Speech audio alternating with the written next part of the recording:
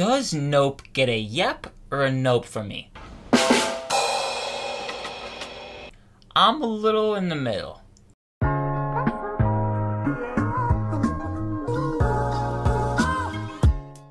Nope is the third film from Jordan Peele, and it stars Daniel Kaluuya, Keke Palmer, and Steven Yeun. The residents of a lonely gulch in inland California bear witness to an uncanny and chilling discovery. Now, while I wasn't the biggest fan of Jordan Peele's last movie, Us, I was still looking forward to this movie. The first trailer was setting it up to be maybe another horror movie with some sci-fi elements. Then I saw the second trailer, and I was like, okay, this is not what I'm looking forward to. Like, this is not the movie that I want to see. So I definitely was a little hesitant going into it after seeing some of the marketing materials, but coming out of the movie, I feel dissatisfied and a little disappointed. Now, I don't just want to completely shit on this movie. Like, I did enjoy it, I just came out of it disappointed. Starting off with the positives, it's a very well-made movie. Jordan Peele, he's gonna give you an experience with every one of his movies, and he continues to prove that with Nope. Jordan Peele's direction and the cinematography in some scenes too. Some beautiful shots. I got a lot of Spielberg and Hitchcock vibes coming out of this movie, and that is a great thing to say because those are two of the best directors ever. Another thing that was a big standout, the sound design. Some impeccable work. There are scenes where the audio will just drop and it'll be dead silent. Everything just goes to quiet. And you know there's gonna be some sort of jump scare. But then there are scenes when, without giving away anything in this movie, I do not want to give away anything in this movie, go into it as blind as possible. There are scenes where that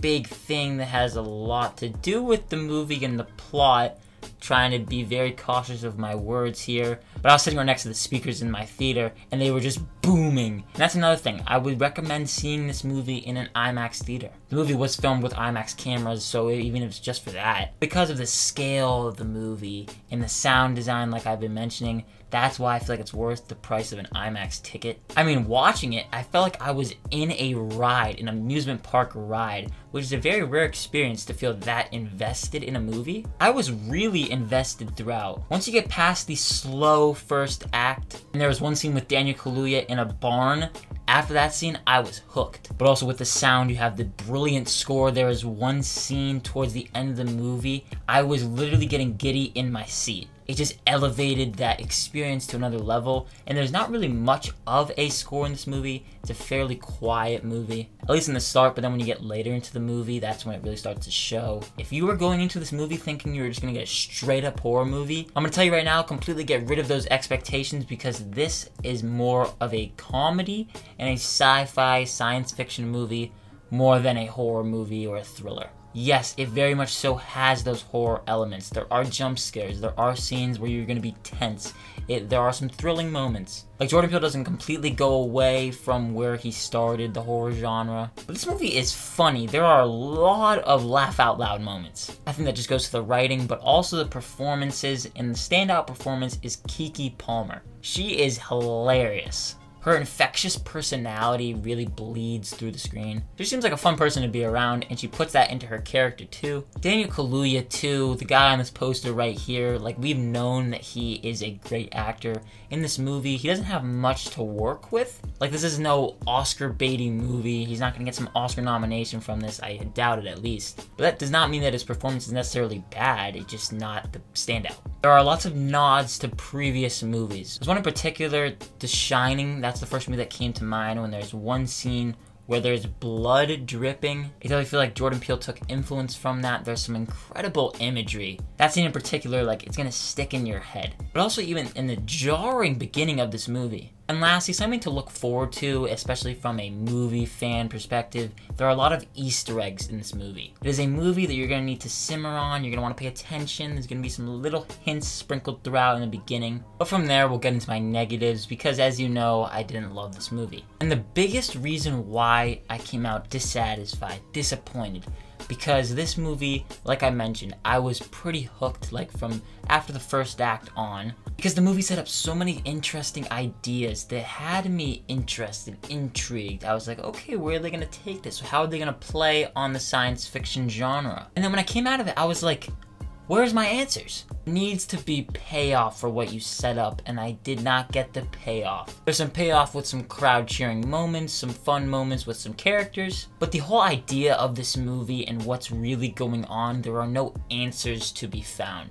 Why? I don't really know. This is not a movie that can be left up to interpretation. There is no interpreting to be had, I feel. There's interpreting to be had with Us, with some Get Out aspects, but with this, I'm just confused by the ending and how scenes play into the ending. There's a lot in this movie that I just don't know where it all fits. And by me saying where I don't know where it all fits, I mean I don't know how the first scene in the movie connects to the end of the movie in the reveal. This movie is confusing. You're gonna need some time to think on it. But I feel like after thinking about it for the past couple hours, I'm still confused as to what the hell really this was about. This very much so could have just been a straight up sci-fi movie with the element, again, I'm not going to get into.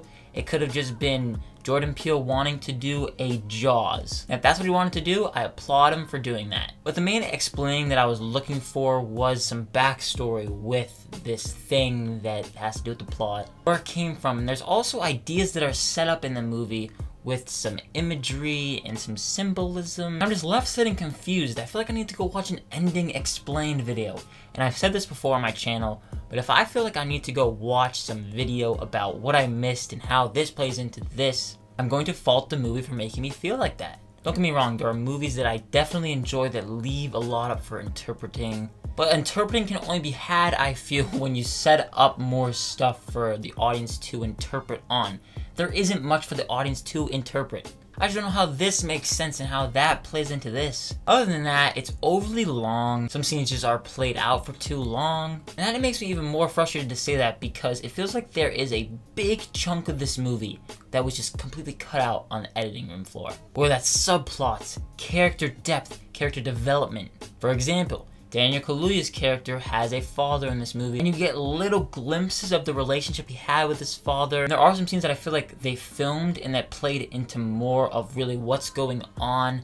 Again, needing more explanation. But I mean, the majority of these characters are pretty paper thin. There's not much depth to be had. It's more so just a sci-fi spectacle movie. That's hard for me to really just be okay with because Jordan Peele has proven that he cares about these characters in his previous movies. He knows how to write fleshed out characters. There's some weird character motivations too, like there is a character in this movie who you see a little glimpse of in the trailer. This guy has a stupid purpose in this movie. You could take him out of the movie. That's an issue in and of itself. But then all of a sudden, without getting into spoilers, the character makes a decision that just came out of nowhere, does not make any sense. There's no foundation that was set up about this character. Very quickly, the character just makes a decision that doesn't make any sense. And it doesn't go anywhere either. I think, and I can only hope, that there was more to the whatever is going on. Some explaining, some explanation for everything. I'm just so frustrated because there is a lot of great aspects about this movie. And before I got to the ending, I was like, this was pretty good. I enjoyed this. I didn't love it, but I thought it was fine. Coming out of it, the more that I've thought about it, the more disappointed I am. This was not a waste of my time. I did not hate this movie. It is not the worst movie of the year.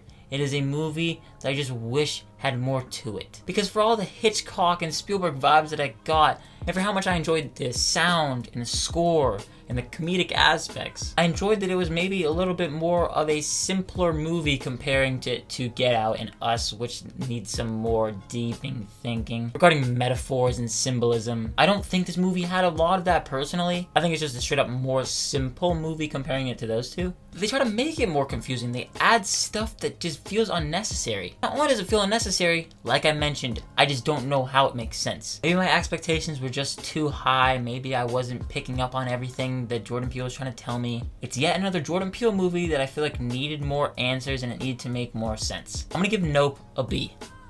Again, did not hate it. I enjoyed my time with it until you got to the end. And yes, I am frustrated, but if you enjoyed this movie, let me know your thoughts on it down below in the comment section. Did you love it, or did you feel a little mixed on it like I was? Thank you so much for watching this review, and if you did enjoy it, consider giving it a like as well as subscribing and hitting that notification bell. Get notified whenever new videos like this go live. As always, look forward to more videos coming soon. My name is Ben, people call me Meter, and I'll see you guys in the next one.